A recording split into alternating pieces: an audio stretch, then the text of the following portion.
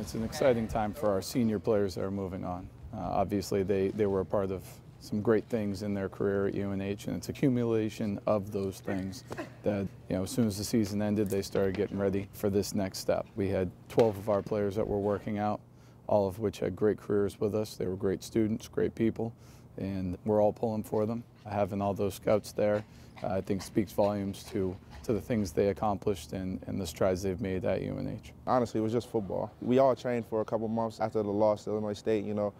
We kind of switched our mind to, pro day training. So, it was just going out there and just doing everything we had been doing for the previous 2.5 months. It's kind of stressful, but at the same time, you've been doing it for so long, it's kind of second nature at this point. And the drills, like the 40, the L drill, the shuttle, all that, the on-field drills like throwing, running routes, that's the stuff we've been good at. It's the stuff we've been doing for the past 4.5 years. So it was nice to get out there and just show them what we're capable of. Set, go.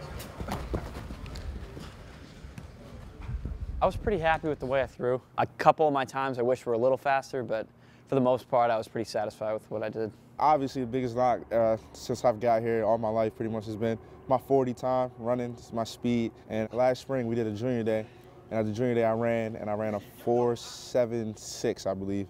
So then went through the season, went down to Florida, trained, and then after the training I came back, and at the pro day, one of the scouts times there was a 4.49. So that was pretty cool, just seeing all the training and all the work that I put in for 2.5 years just come to fruition and work out there at the pro day. Obviously you're hoping to do the best you can, but say you don't run the time you want, or you make a bad throw, or you drop a ball, you just got to keep going.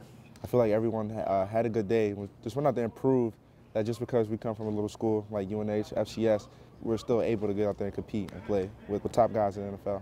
From the 29-yard line, Andy to throw again, looking for RJ, end zone, touchdown!